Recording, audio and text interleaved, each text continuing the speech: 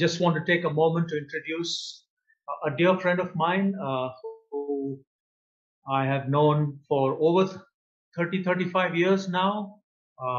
Today, the sermon will be brought by Mr. Sikinder Parikshith. Since he's speaking for the first time, I thought I'll just take a moment to just introduce him. He is retired, of course, and he was working with the health department of the government of Andhra Pradesh. He was one of those, one of our senior most members, and I still remember the struggles that he used to have along with many others with regards to Sabbath keeping and all of those issues that we used to face. His late wife, Vijay Kumari, many of you know, passed away. And today he is survived by, Sikinder has two daughters. Sushma, the elder one, is in the United States, and Seema, of course, is with him here in Hyderabad. He has been a member of the pastoral committee of the Rockwood Memorial Baptist Church when he lived in Kurnool, and he is, in one sense, an expert in church management, and we are happy to have him here in Hyderabad for the sermon today, my dear friend Sikinder Parikshith.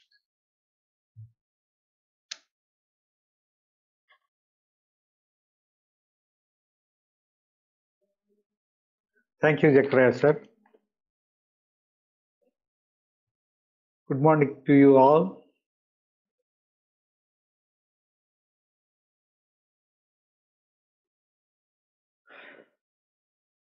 Today is Trinity Sunday. Trinity Sunday is the first Sunday after Pentecost.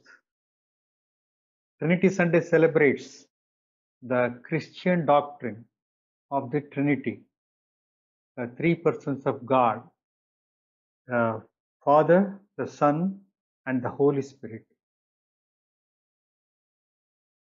In reply to our God's calling, every one of us, we reply and respond to His calling and turn the pages of our life. We journey back through the milestones of our life.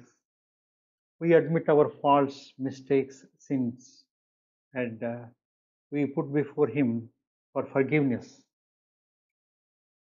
He forgives us and makes us walk in righteousness. Baptism is the turning point for calling. Calling itself is a baptism, is a turning point for us. Water baptism is only material, but it is also important.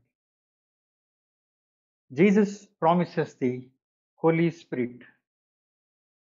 In John chapter 14th chapter 16th verse, and I will ask the Father, and He will give you another counselor to be with you forever.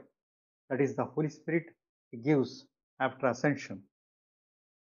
In Galatians 5th chapter, 22nd and 23rd verse says, but the fruit of the Holy Spirit is love, joy, peace, patience, kindness, goodness, faithfulness, gentleness, and self-control.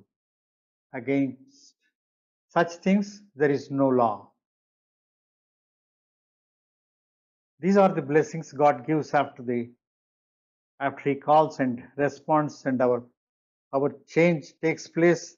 And these are the blessings from love, self-control I have read. And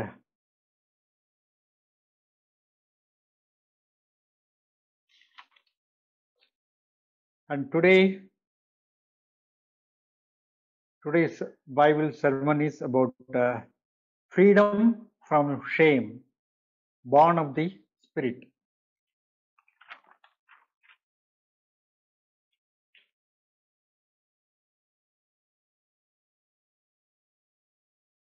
As Mrs. Praveen read the Bible sermon for today, That is, during Jesus' ministry, he taught in public places, performed many miracles, and proclaimed God's truth with great power and conviction. Many people loved him, others hated him. Some people recognized his power and the mighty wisdom through which he taught, but could not reconcile his message with their tradition. One such person was Nicodemus. Nicodemus was a leader of the Jews. People respected Nicodemus for his great knowledge of the law, his strict behavior, and his great wisdom. He heard of Jesus and was very interested in his teaching. But he had a lot of unanswered questions. The Pharisees were part of the religious leadership of the day. Many of them found their worth in the strict observance of the law. Most of them did not agree with Jesus, while some, like Nicodemus, could not dismiss Jesus' great power and wisdom.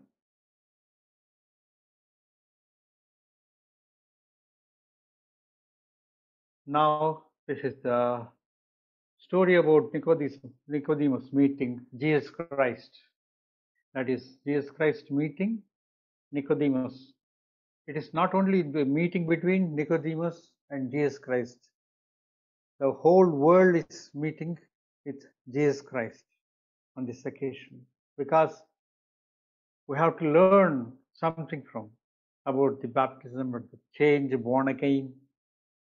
Nicodemus is also mentioned in John 7th chapter, 50th verse.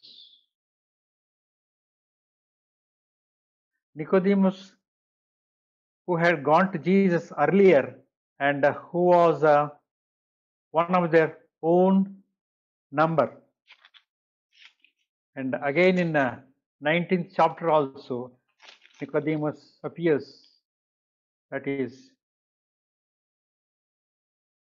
that 39th verse of 19th chapter. He was accompanied by Nicodemus, the man who earlier had visited Jesus at night. Nicodemus brought a mixture of myrrh and aloes, about 75 pounds. On these two occasions also, Nicodemus was mentioned in the Bible.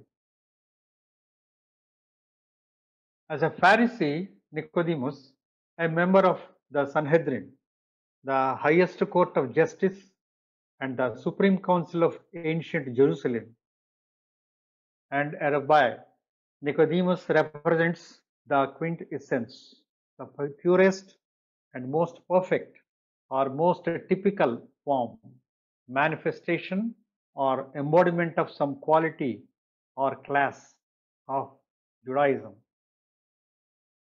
In view of the official opposition to Jesus, already suggested by John and carried out repeatedly throughout the gospel, a prominent leader such as Nicodemus could only have come to see Jesus secretly. Nicodemus has come to Jesus out of darkness. Praveen, can you show the illustration, the art?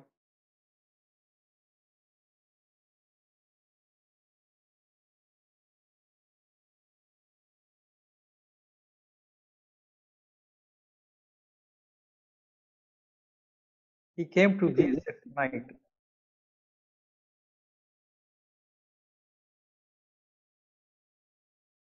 Nicodemus has come to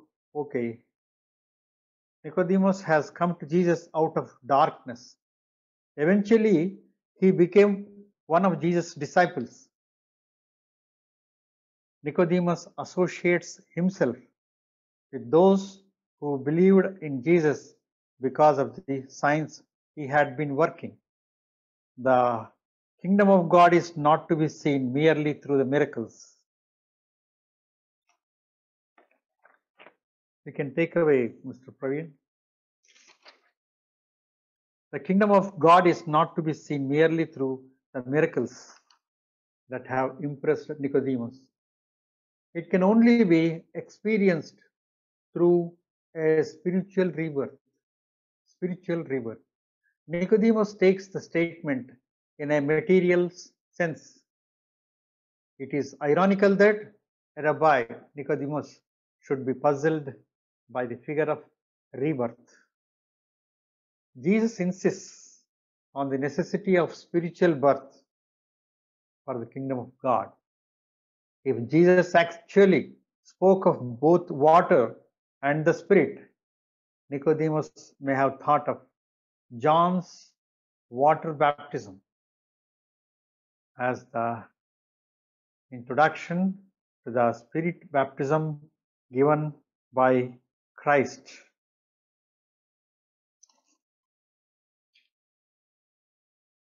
In Romans, let us see and study about the adoption in those times. Romans 8 chapter 12 to 17, but I will not be reading from 12 to 17, only from 13 to 14 verses. For if you live according to the sinful nature, you will die. If we have got sinful nature, we will die.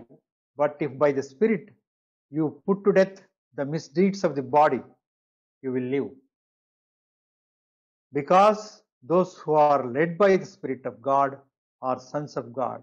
If we have got the Spirit of God, Holy Spirit, it comes through the Bible study, fellowship, and hymn singing, and walking in the words of God. If we do that, we will be having a righteous life. And in Roman adoption, it means Roman adoption was always rendered more serious and more difficult by the Roman patria potestas. Patria potestas. In Latin, it means power of father. This was the father's power over his family. It was the power of absolute disposal and control. In the early days, it was actually the power of life and death. In relation to his father, a Roman son never came of age. No matter how old he was still under the patria potestas, in the absolute possession and under the absolute control of his father. In adoption, a person had to pass from one patria potestas to another, that is from one generation to another, that is change. Jesus adopts us, Father adopts us. There were 4 main points in the Roman law. The adopted person lost all right in his old family and gained all the rights of a legitimate son in his new family in the most binding legal way. He got a new father. It followed that he became heir to his new father's estate, even if other sons were born afterwards. It did not affect his rights. He was co-heir with them. That is the second law. Third one is that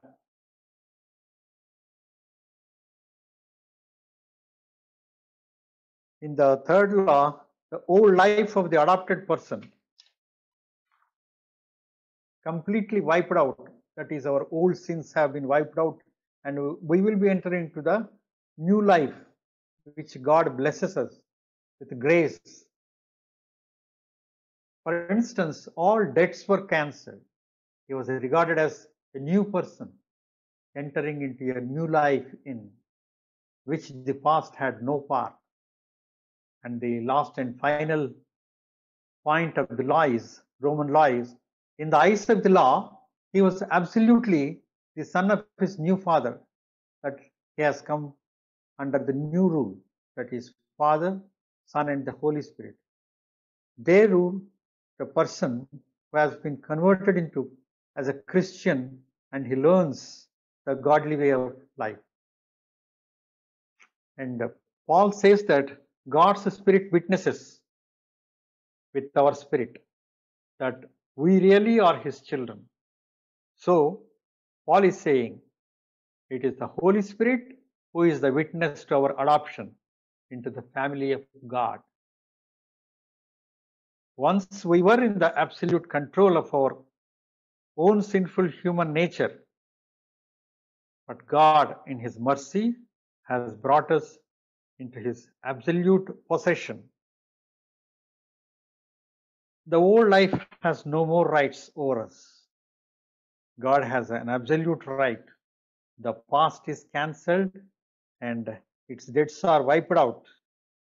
We can happily live the new life because God is our head. Faith is our constitution, which deals with our problems, with our life, with our joy, with our sadness, everything. It controls us. God gives us strength. In Isaiah,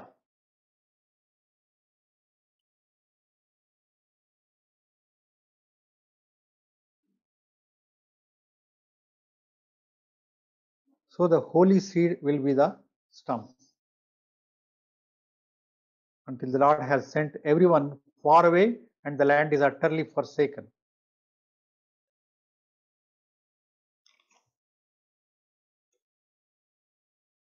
The past is cancelled and its debts are wiped out. We begin a new life with God and become heirs of his children and all his riches. Whatever Christ inherits, we also inherit. If Christ had to suffer, we also inherit that suffering. But if Christ was raised to life and glory, we also inherit that life and glory. In this present life, we'll be having many troubles, yes, and we'll be having joy also, and there will be success. With all this, we praise God. It was Paul's picture that when people became Christians, they entered into the family of God. They did nothing to deserve it. What Jesus says comes from his shared knowledge with God the Father. His words and deeds witness to this fact. In this sense, rebirth and the presence of the Spirit are earthly things. If Nicodemus cannot understand these, if they cannot bring him to faith in Jesus' true character, he is obviously in no position to receive the revelation of heavenly things. That is mysteries of which faith alone can provide the basis of understanding.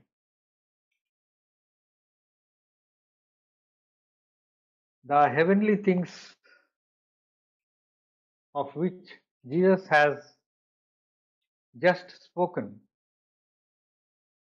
cannot be grasped by any person, any man at will. The only one who can speak authoritatively of heavenly things is the only person who has come down to heaven, born as a human being, and taught the people about the law, about the word of God, about the constitution of the heavenly things, and he was crucifixed and risen on the third day, ascended to heaven. Of heavenly things is the only person who has both come down from heaven and ascended into heaven, the Son of Man. That is John 1st chapter, 51st verse says, He then added, I tell you the truth, you shall see heaven open and the angels of God ascending and descending on the Son of Man. This is the conversation going on between Jesus and Nicodemus. The reference to the bronze serpent is called symbol of salvation. In John 3rd chapter, 13th verse, no one has ever gone into heaven except the one who came from heaven, the Son of Man. Just as Moses lifted up the snake in the desert, so the Son of Man must be lifted up, that everyone who believes in him may have eternal life. For this reference, the bronze serpent is called symbol of salvation. The basis of comparison here is that in both cases, salvation has come through a raising up. It is rising up. Praveen, can you show the other one? Just for 30 seconds. You can see the cross-like pole, and upon that a snake is there. It is a 14th century art. You can see the person wearing the top hat.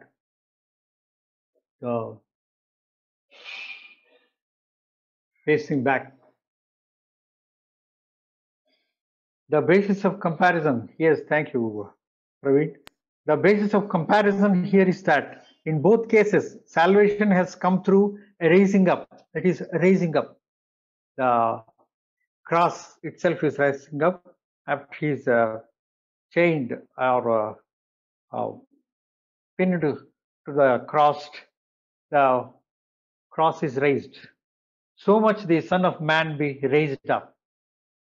Be raised up has a deliberately double significance when applied to Christ, referring to both his being raised up on the cross and to the glorification in the resurrection and ascension to the Father. Numbers 21st chapter, 8 and 9 verses says, The Lord said to Moses, Make a snake and put it up on a pole.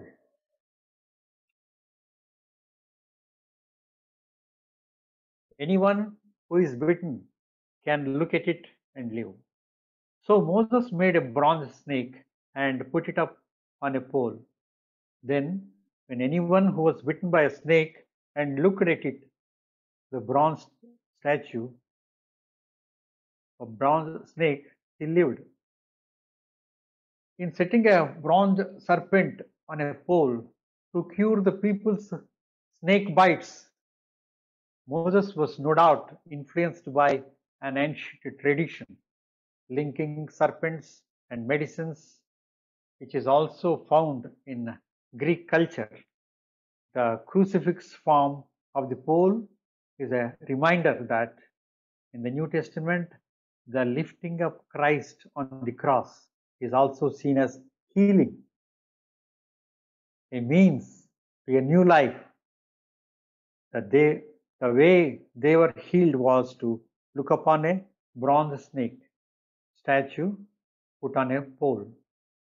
Nowadays, the medical profession uses this symbol. The bronze serpent never became a permanent feature of Israelite culture. Archaeology has shown that the cult of the snake was widely practiced in Canaan, probably in connection with the fertility rites. The cure certainly looks like a case of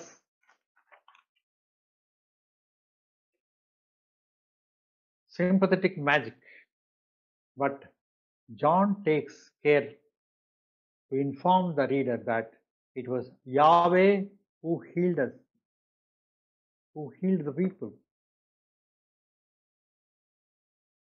John 3rd chapter 14 and 15, 14, 15 and 16 verses. God so loved the world that he gave his one and only Son, that whoever believes in him shall not perish but have eternal life. Indirectly referred to this incident to represent beforehand by a figure or type of Christ's own death. In 2 Kings 18th chapter 4th verse, 3rd and 4th verses of 2 Kings, the word of God says, Hezekiah, he did what was right in the eyes of the Lord, just as his father David had done. He removed the high places, smashed the sacred stones, and cut down the Asherah poles. He broke into pieces the bronze snake Moses had made. For up to that time, the Israelites had been burning incense to it. It was called Nehustan, meaning unclean thing. Hezekiah broke it in pieces and destroyed it completely. Hezekiah broke it in pieces and destroyed it completely. For up to that time, the Israelites had been burning incense to it, a cult that was considered an abuse. And these are the explanations or metaphorical meaning which I understood. I am sharing with this all the with all the members. I thank you for hearing my sermon. Thank you.